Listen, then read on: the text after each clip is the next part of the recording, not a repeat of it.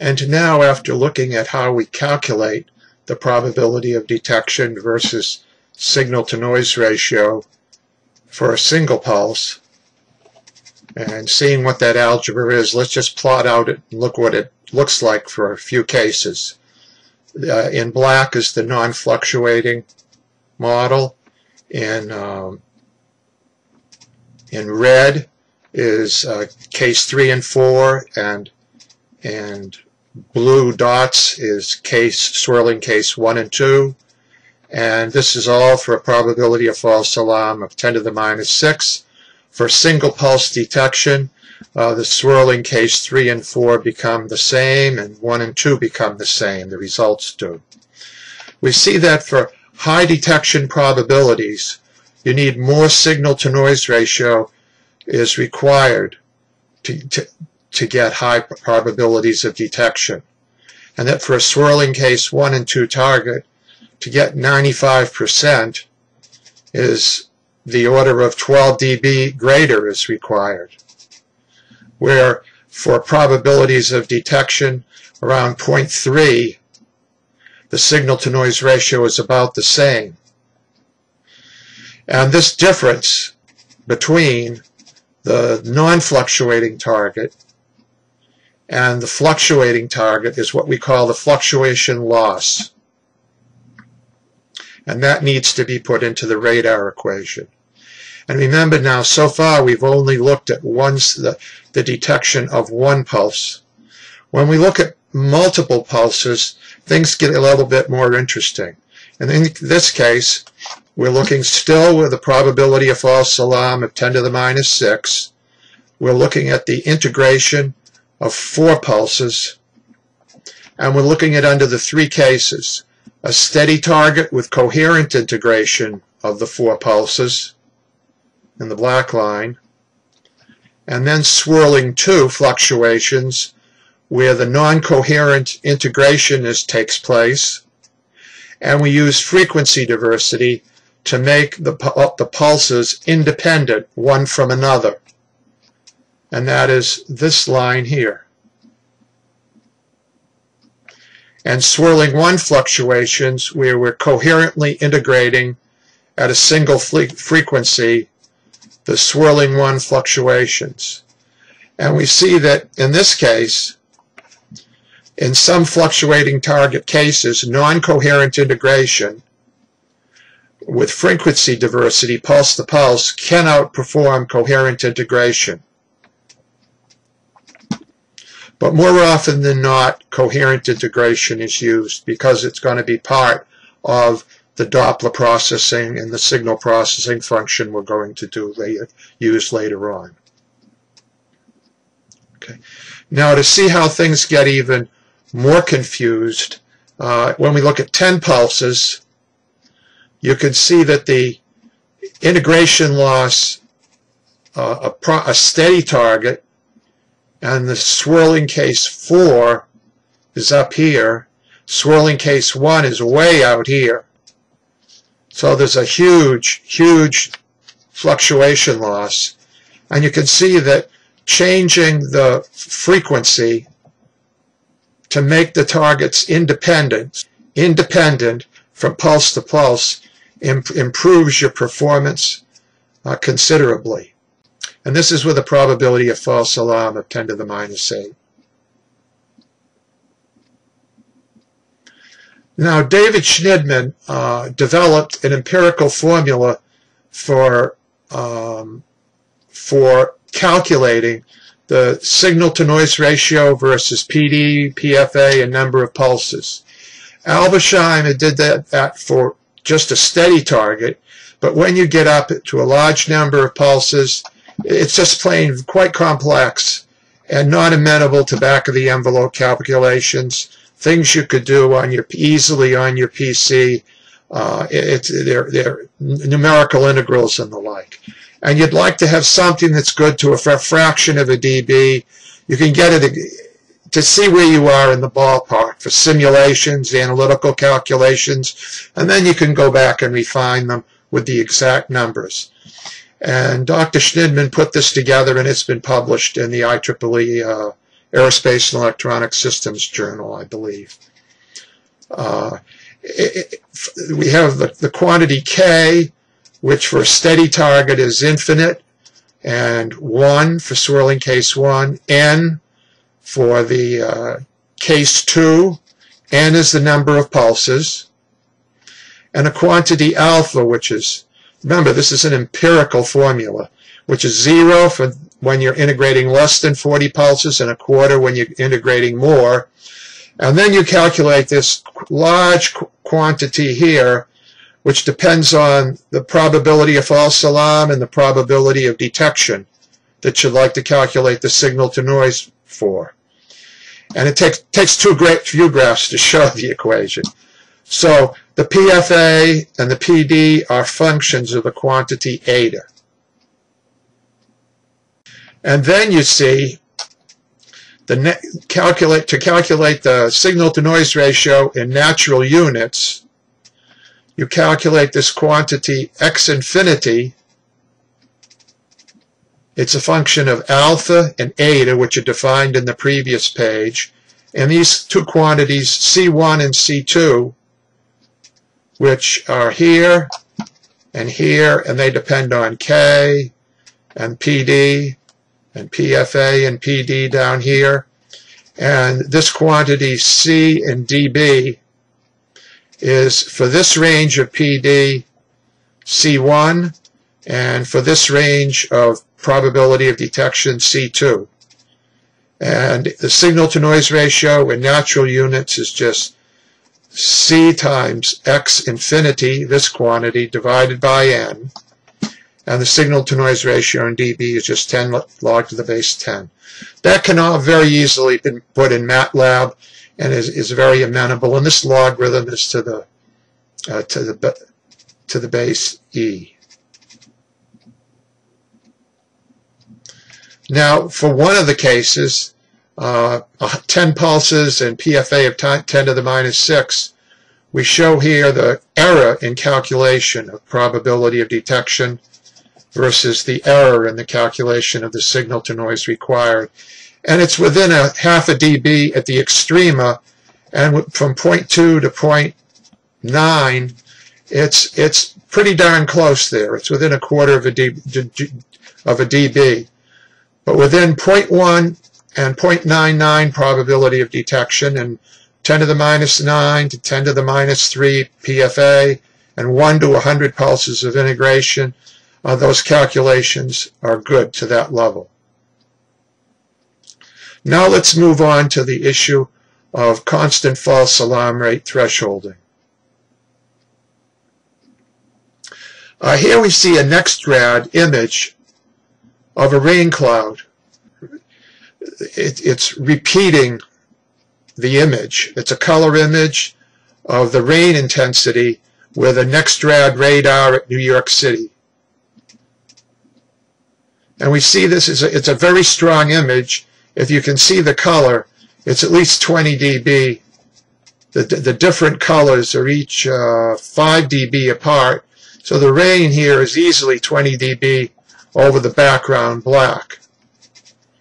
And here's a case where we have an ideal case where there's noise, and here we have two targets, a weak one and a strong one, but there's very little variation, and here we have a noise spike. But it's a far different case to threshold data as a function of range.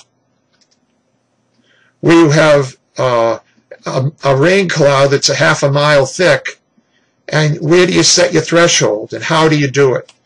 The way it's done is to adaptively set the threshold based on a measurement of the ambient background. So we need a methodology to set the target threshold that will be able to adapt to temporal changes in the background levels of noise or clutter, spatial changes, the clutter residue from rain in this case, and for other diffuse wind-blown clutter such as chaff.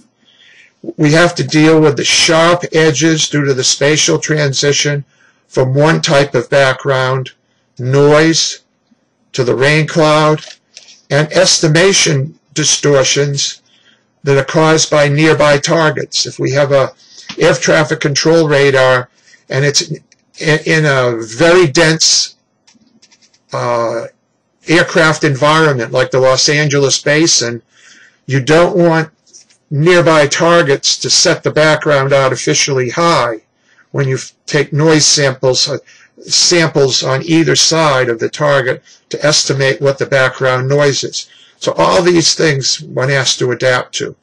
There are a number of different methodologies that have been developed over the years, and I'm going to go through them with you. The first and the simplest is to develop a constant false alarm window. Typically, it's developed by sampling in range or in range Doppler space.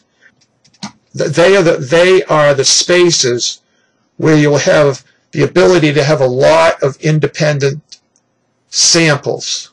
Certainly in range, you can get very high range resolution, and we know that as range goes out, the actual physical cross range goes out linear with the range, and so the possibility that something physical is going on, like a mountain range or a rain cloud far away, in actual range, you don't want to use angle cells, is the point. You don't want to use angle cells. So people either use a set of cells in range adjacent to the target to be threshold, and these are marked in blue, or a set of range Doppler cells to estimate the background and to measure the mean level of that background. And the mean background estimate is just 1 over n, where you sum over the return, the voltage return from each of those cells. Now in red, we have these what we call guard cells, because we don't know that the target is in the center of that range cell. We could have such a high resolution radar that the target could be between two range cells or two Doppler velocity cells. So we usually put, depending upon the actual physical thing that we're dealing with as a target and its space and its spatial extent of the target and of the cells we have available, this may be the guard cells might be too thick before we say we're not going to include the target. And it'll depend on the physics of what's going on in the environment and the parameters of your radar as to whether you'll pick a rectangular or a linear way of estimating the background. But it's done. Now here's some rain background in linear units, and I've marked it. This is an actual receiver noise here from data taken at C-band at 5,500 megahertz. It's from Fred Nathanson's book. And here we see a rain cloud that's 9 dB above at least above the receiver noise level. And this is about 2 dB is the receiver noise. And if you take and move a CFAR mechanism where we want to find out the average background here, we take a set of cells here and here, we're going to get a good estimate of the background, and then you multiply that background by, say, a factor of 4, you'll get a probability of false alarm of about 10 to the minus 5 or 6, and you can then, you've got a good physical estimate of the background. And then the question arises, what happens when the target of interest that you want to threshold is between as the slope of the rain is going up? Well, you're going to have some of the cells are going to be measuring low values, and others are going to be measuring very high values. So sharp edges on the of interference or clutter can lead to excessive false alarms with this type of mean level threshold where you're used in both the right and the left-hand side. If we're collecting data from the right and the left-hand side to measure that mean noise level. Now, Another variant of that is the greatest of mean level CFAR, and we divide up the right and the left-hand side into two regions, and we calculate a mean level for the first region and a mean level for the second region. And our ability to measure the mean level is based on the number of samples. So there's going to be a loss incurred by not having an exact level of the noise. We're making an estimate of the noise, and so we're cutting down by a factor of 2 when we set two different levels. We take the greater of the two to determine the threshold. So we have n over 2 cells before and after. This helps reduce false alarm near sharp plotter edges or interference, but nearby cells can still raise the threshold and suppress detection. Another method that's used is the censored greatest of CFAR, where we could have windows on either side, and if we look at the individual cells on either side, and if they appear to be significantly greater than so many standard deviations of this, the standard deviation of this 10 samples, we can throw them out and say, and they're probably due to a spurious target. So that we can use, again, the larger of each side, but we censor certain cells. And that again has the effect that we're using less. And the ordering the samples from each window is computationally intensive, and it adds more computation, but with Moore's law, these things get easier to do. Now, I'm now going to show you if we had an ideal set where we made an infinite number of measurements on what the noise was, that would be the matched filter. And here, if we have 10 samples measuring the CFAR with a PFA of 10 to the minus 6 and 1 pulse worth of data that we are processing, and here's our signal to noise ratio versus PD. We incur different losses due to the fact that we're sampling with different numbers of pulses. You can see if we could get 100 samples, we're having a very small CFAR loss. The difference between the ideal and 100. When we lower that to 50 samples, the difference isn't too bad either. It's maybe half a dB.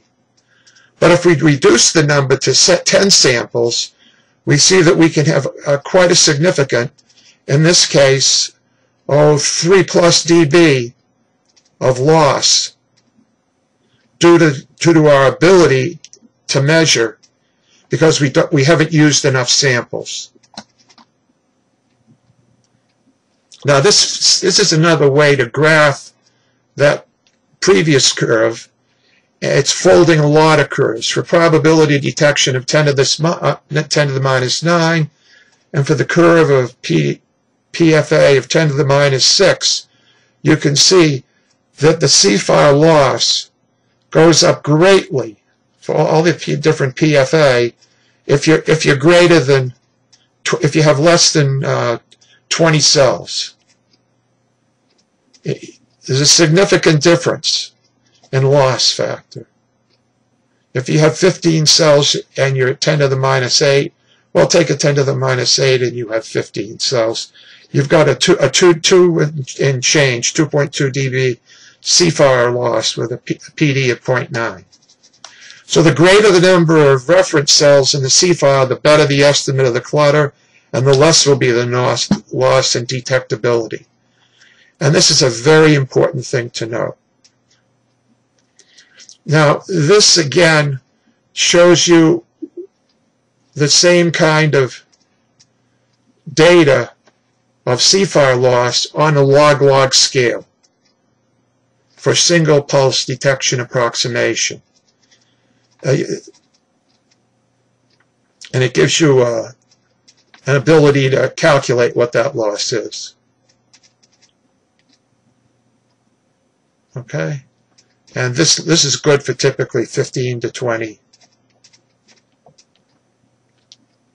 And since a finite number of cells is used, just to reiterate, the estimate of the noise or clutter is not a precise thing. So in summary, for the whole lecture, both target properties and the radar design features clearly affect our ability to detect signals and noise. Targets fluctuate, and they sometimes don't fluctuate. We have to take the fluctuating properties of the target and sometimes the noise into account when we do these. We calculate the probability of detection versus signal to noise and probability of false alarm. And also the allowable false alarm rate and integration scheme, if any, have to be taken into account. Integration of multiple pulses will improve our target detection. Coherent integration is the best when you have phase information available. And non-coherent integration and frequency diversity, as we showed you earlier, can improve the situation, but they're not as efficient. And we need to have an adaptive threshold detection scheme for real environments to set the thresholds appropriately, or we can be inundated with false alarms that will be correlated in space and in time, and these we'll see when we deal with tracking targets can give great problems to the output to the operator. And there are many different algorithms we showed you exist, but all of these algorithms introduce some loss and some additional processing.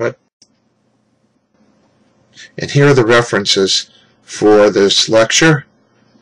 And next, here are the problems from Skolnick that you'll need to do for homework. Well, the next lecture will be radar cross-section. Has quite a bit of material in it, about 25%, 30% more than in this lecture.